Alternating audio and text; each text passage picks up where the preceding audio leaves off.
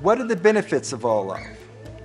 Well, I do feel that the all love and the Sekhem really help in the enlightenment process. It's like an energy that helps guide you and takes you to that place of enlightenment, or in Indian terms, samadhi.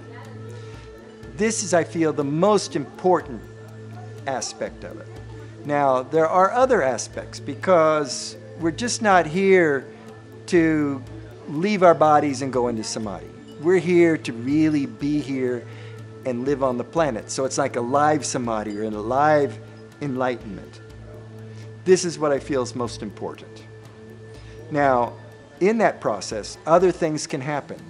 Things that are blocking this process come out. And this is where the energy is very, very good. Whatever it is that you're blocking in your life, it'll come in, it'll pull it out, it'll express itself, and clear. And then you're able to bring more of your light, more of your soul here into this body. And that happens, there's a joy, a deep, deep joy of really being and living on the planet.